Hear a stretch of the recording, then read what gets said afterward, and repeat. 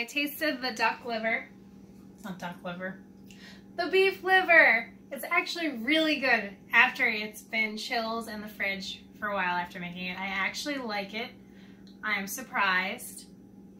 I don't know if I would like liver on its own, but I'm grateful that I appreciate the taste now. And even though I did put like herbs and stuff in it, it's definitely a step up, and I'm excited. And I'm just so thankful. It's so easy to make too, and it's so nutritious. And wow.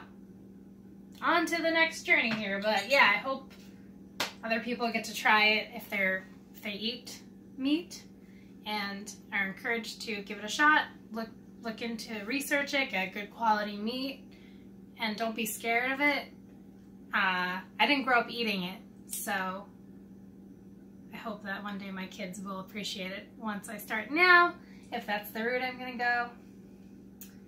Yep, I'm eating meat again.